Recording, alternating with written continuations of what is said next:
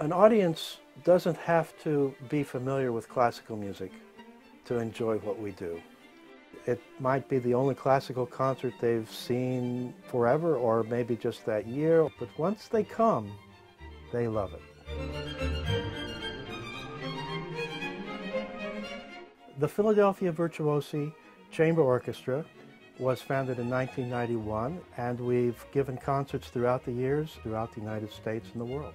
We've performed in Los Angeles, in Key West, Florida, in West Palm Beach, at Carnegie Hall, at Lincoln Center, in Mexico, in Serbia, Moscow Tchaikovsky Hall.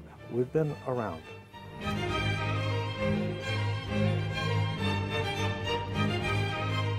When I first started the orchestra, I didn't want to be pigeonholed into one special type of music. I wanted to be able to have the freedom to do anything. So we play Bach, we play Mendelssohn, we play Tchaikovsky, we play modern music, we play American composers.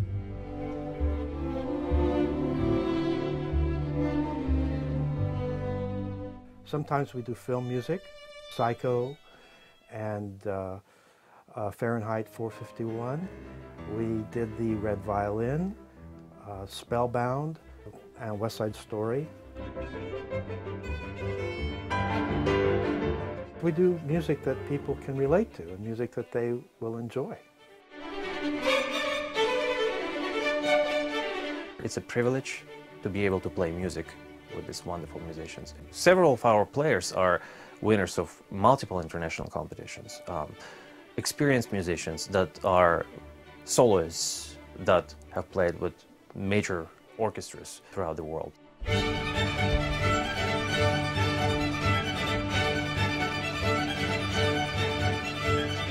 That's what contributes to the quality of the orchestra, to the quality of the performances.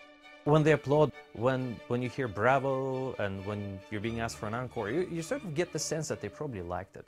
So, that overall they were satisfied with the experience. One thing we always try to do is connect to the audience, and we do connect. We don't want any walls between what's going on with the performers and what the audience is receiving.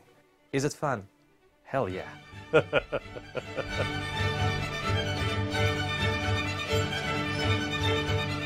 Musicians love it when there are people listening to what we do.